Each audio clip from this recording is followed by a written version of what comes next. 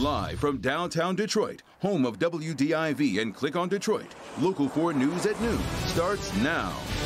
Today is the day that many Michiganders have been waiting for. Everybody age 16 and up eligible for a vaccine coming up. We'll tell you why it's so important to get vaccinated as soon as possible and where you can get it done.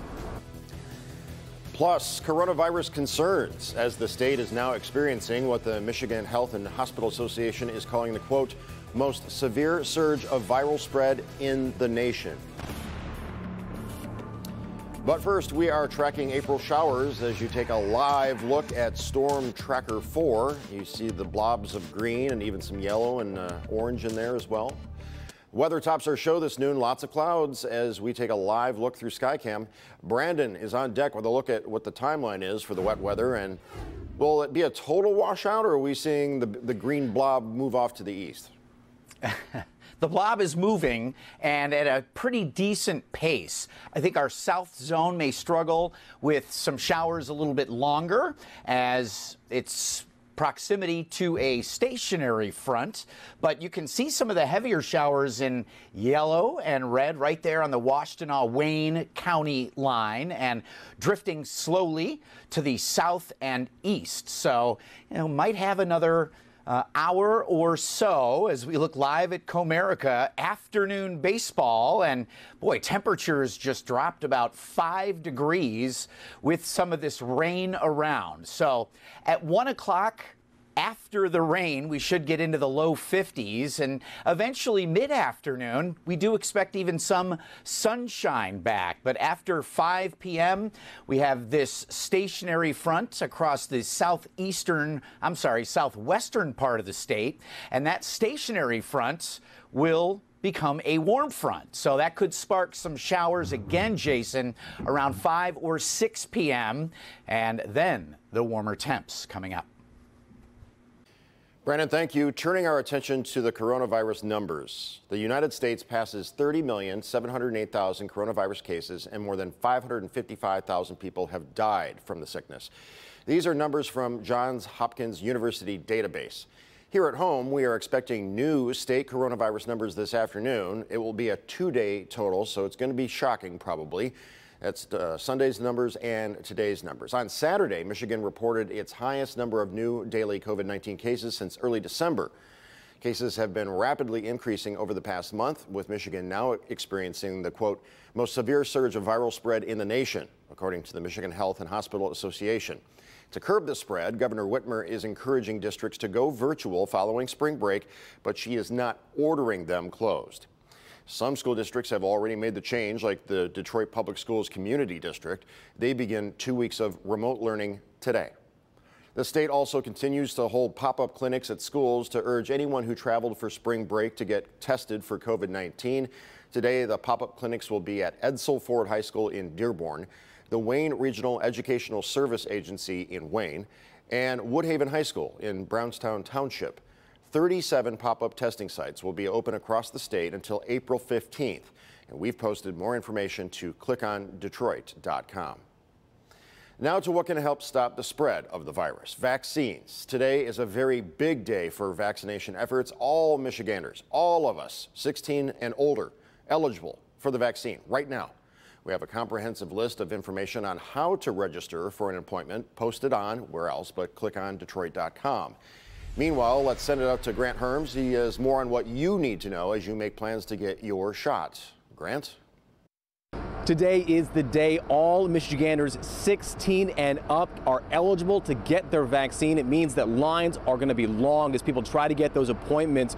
Right now, about 5 million doses of the vaccines have been given out to the state of Michigan. 4.5 million of those doses have already been put into the arms of Michiganders, and it couldn't come at a better time to open up this eligibility as those younger cohorts of people ages 16 to about 50 years old lag far behind their older counterparts. They also make up the majority of those skyrocketing hospitalizations and case rates that we've been seeing for the past few weeks. Over the last couple days, the highest case numbers here in Michigan that we've seen since the beginning of December. So right now, officials are urging anybody and everybody eligible starting today to sign up to get their vaccines. Now here at the TCF Center, the city of Detroit is still allowing people to call in, make those appointments. You can also get one at Ford Field. We have a full list of where to get your vaccinations and how to make those appointments, no matter where you are, which county you're in, which city you're in. Those are up on clickondetroit.com. In Detroit, Grant Herms, Local 4. Grant, thanks. Also making headlines today at 1:30, Detroit Mayor Mike Duggan is expected to make another announcement regarding expanding the city's vaccination efforts. We will keep you posted both on air and at clickondetroit.com. Meanwhile, it's no surprise travelers hit the road in skies this holiday weekend, causing concern that Easter gatherings could lead to another serious surge. The TSA says travel leading up to Easter Sunday was up 800% compared to last year. This has more states roll back restrictions, and more than half of the states in the U.S. are seeing a rise in cases. As the trends in data have been indicating, cases are increasing nationally, and we are seeing this occur predominantly in younger adults. This is why you've heard me so clearly share my concern. We know that these increases are due in part to more highly transmissible variants, which we are very closely monitoring. And as more schools are reopening, it's even more important to make sure they do so safely, with strict adherence to CDC guidance, and for all of us to roll up our sleeves for a vaccine as soon as we can. Yeah, and it's really important because there's something out there now called the double mutant variation, even as we're getting vaccinated. So for a closer look at surge concerns, let's send it out to Miguel Almaguer.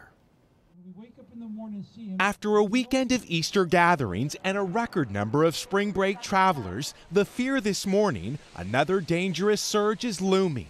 Michigan now seeing the country's largest spike in cases, reporting its highest daily count since early December.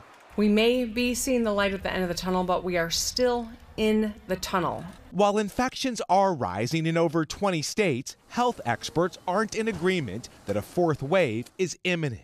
We will see in the next 2 weeks the highest number of cases reported globally since the beginning of the pandemic. I think that there's enough immunity in the population that you're not going to see a true fourth wave of infection. What we're seeing is pockets of infection around the country. This as the vaccine rollout is picking up pace. The CDC says more than 3 million doses are now being distributed every day, and over 18% of Americans are fully vaccinated. Today, eligibility is expanding in 7 more states to those over the age of 16. I feel like I'm finally taking part in bringing the epidemic to an end. As more adults are greenlit for a shot, some states are rolling back COVID restrictions. Wisconsin and Arkansas, the latest to drop mask mandates. Pennsylvania and New Jersey are loosening restrictions on gatherings. But a full return to normal may be slowed by variants. A strain first discovered in India, which has 2 mutations that may make the virus more infectious, has now been detected in California. The evolving strains now threatening to drag out the deadly pandemic. That was Miguel Almaguer reporting. Also making headlines, the murder trial against former Minneapolis police officer Derek Chauvin continues today.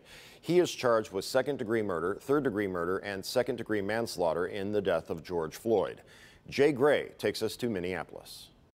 Hey there, look, as we move forward into week 2 of this trial, look for some of the emotion to be pushed a bit to the side right now as they get more focused on some of the technical aspects in this case. We expect to hear from Minneapolis police officers, including at some point the chief here, but also witnesses who can talk about the medical aspects of this case, including at some point the medical examiner. The defense has pushed that it wasn't Derek Chauvin's knee that killed George Floyd, but it was his problem with opioid addictions as well as heart disease.